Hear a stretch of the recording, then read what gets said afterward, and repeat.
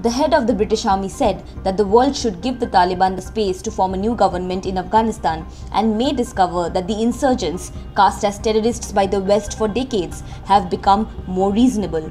An official of the Islamist movement said that the leaders of the Taliban will show themselves to the world, unlike during the last 20 years when its leaders have lived largely in secret.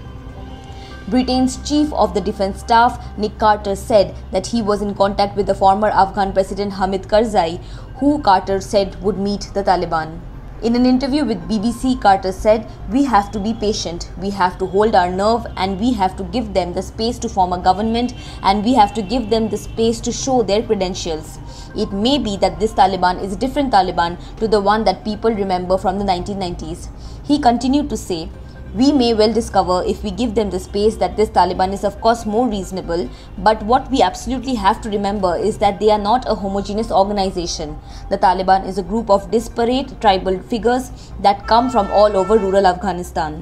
Crter said the Taliban were essentially country boys who lived by the so-called Pashtunwali, the traditional tribal way of life and the code of conduct of the Pashtun people.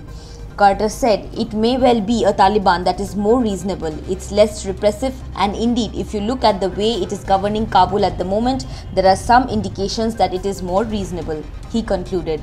Some British Army veterans were doubtful with his statement.